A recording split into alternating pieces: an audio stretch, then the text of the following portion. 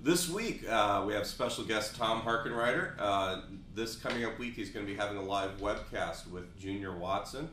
We figured we'd do something kind of in the style of how Junior plays. The look of the week this week is going to be basically the last 4 bars of a 12-bar blues, kind of a turnaround kind of deal, played in that style. Let's play 12. Okay.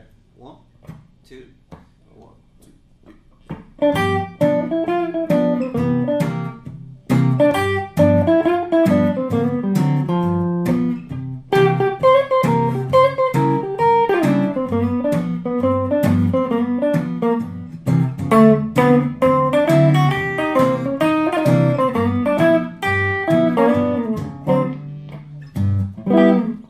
The lick that I'm going to show is going to be on the last 4 bars of this 12 bar in G.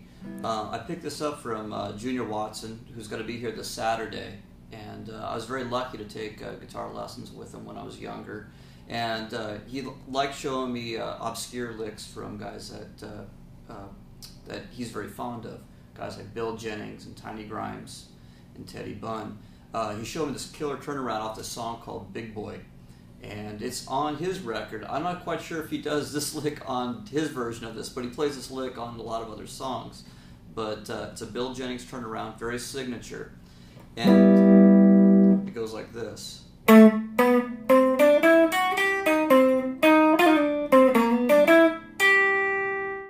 So I start on the 9, first finger, major third,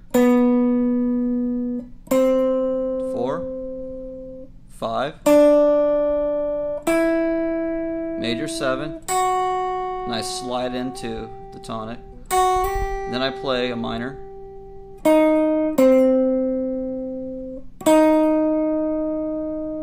raise 5, again, 4, major,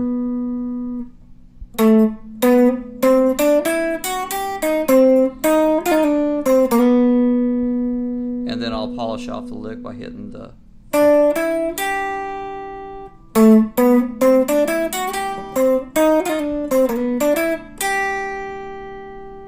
that'll get me through. And then the picking motion, to kind of get the feel, I try to do all upstrokes, or not upstrokes but downstrokes, and I try to pick by the bridge. It tends to get I get better projection, and it seems to give me more presence when I play the lick.